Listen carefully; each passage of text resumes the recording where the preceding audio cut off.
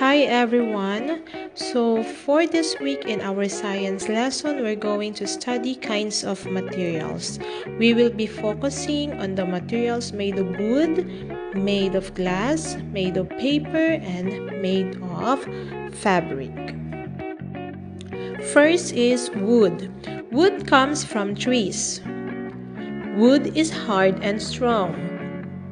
Wood is used for making pencils, table and chairs, for making cabinet, small boat, color pencils, kitchen cupboard.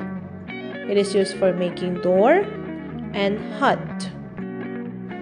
Second is glass. Glass is made from a very fine sand. Glass is strong and clear.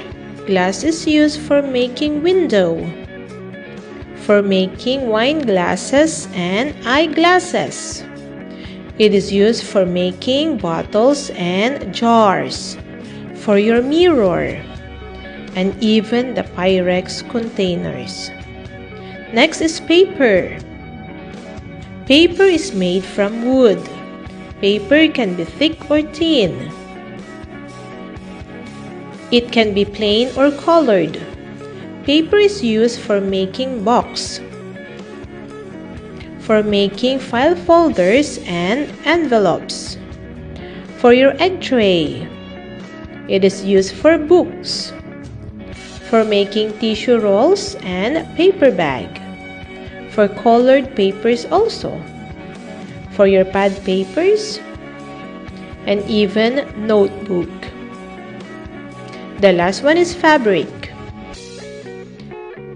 Fabric is what something is made from, especially clothes. Fabric can be woven or knitted. Fabric is used for making trousers and t-shirt, for making socks, bonnet, scarf, and mittens. It is used for making blanket, sweatshirt, or jacket. Even kapulana is made of fabric, towels, pillowcases, and curtains, even dress.